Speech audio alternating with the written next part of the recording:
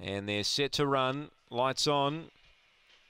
Favourite is Corborn Shiny. They're ready. Racing, Corborn Shiny and also Loose Leaf Chai won the start. It's going to be Corborn Shiny clearing them. Girl on Fire rushing around them. Back and forth finish Charm, a gap to Ugway. And Diva's Secret is last, skipping away Corborn Shiny, 3 in front. Loose Leaf Chai runs on. Then came Girl on Fire, but Corborn Shiny, punter's got that spot on. Heavily backed and wins. Loose Leaf Chai second. Third, Girl on Fire, and they broke clear from the others, headed by Ugway, Finish Charm and Diva's Secret. Times around 1960 and was heavily backed and got the money. Corborn Shiny. Dita Mitchell was 480 into as much as 260. Leads all the way. 4 second Loose Leaf Chai, another second for her.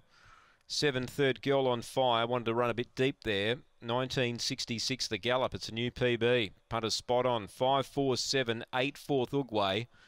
After the running of race number 10, the margin here is a length, the winning margin. And it's 5-4-7-8, race number 10.